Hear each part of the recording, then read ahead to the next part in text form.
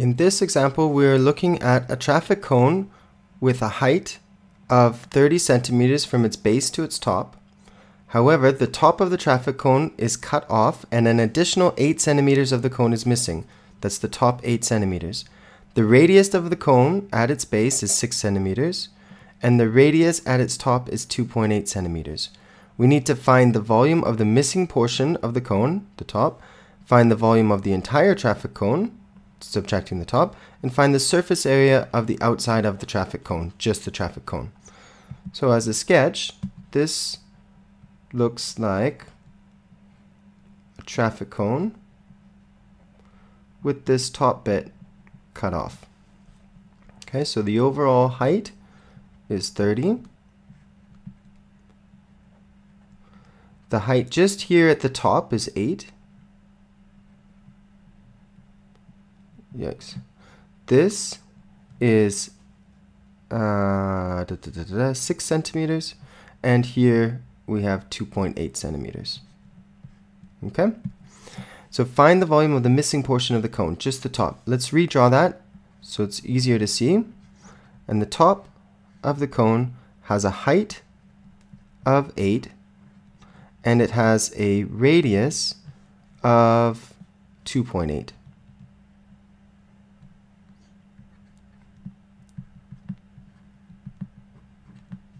Okay, so the volume of the missing portion, volume of a cone, is 1/3 area of the base, which is pi 2.8 squared. And if you aren't sure what the area of a volume of a cone is, you can always look it up on the formula booklet. So 1/3 pi r squared, the area of the base, times the height of 8. Okay. So 1/3 pi times 2.8 squared times 8. Okay. 3 significant figures, 65.7.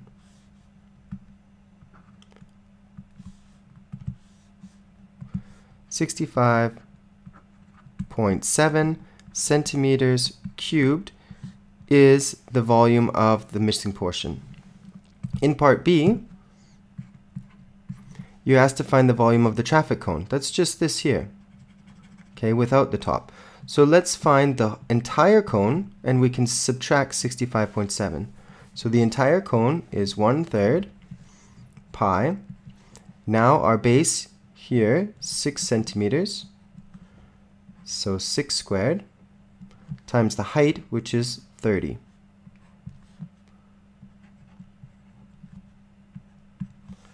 Okay, so 1/3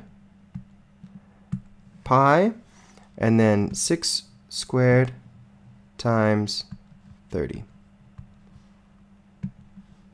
That gives us 1,130 centimeters cubed.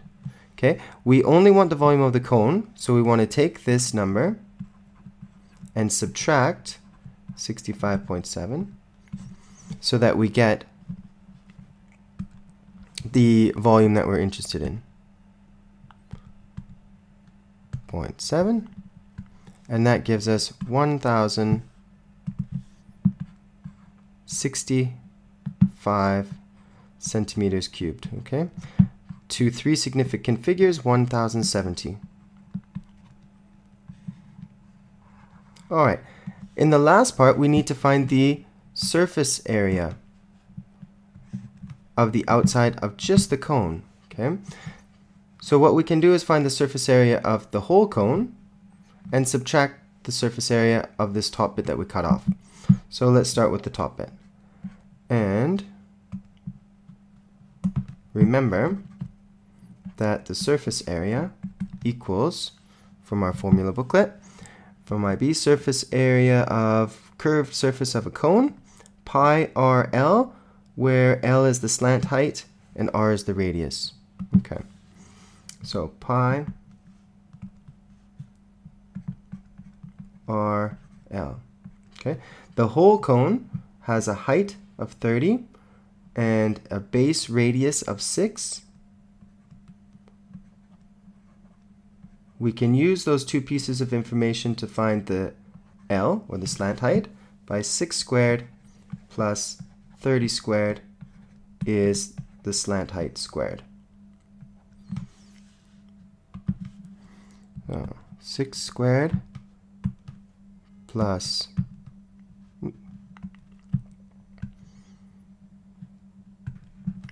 30 squared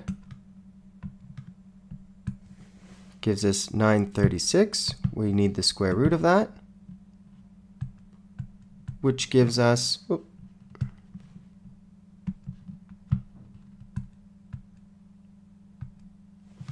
30.6.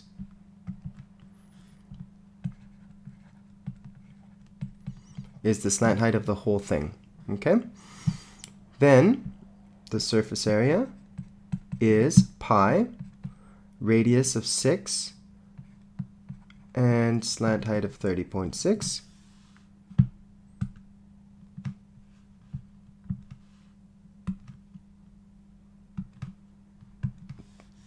$576.7.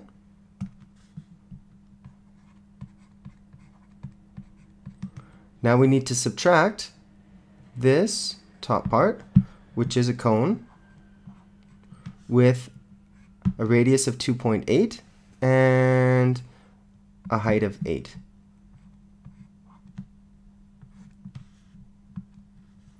Okay, so a radius of 2.8 and a height of 8.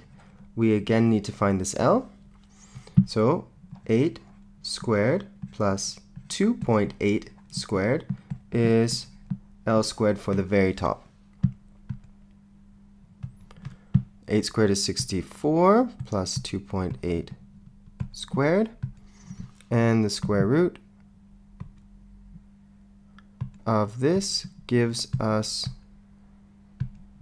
8.48.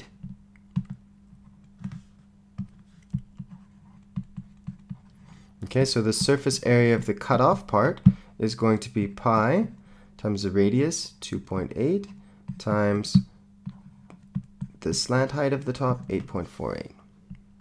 So I take this answer, times it by 2.8 and pi. That gives us 74.6.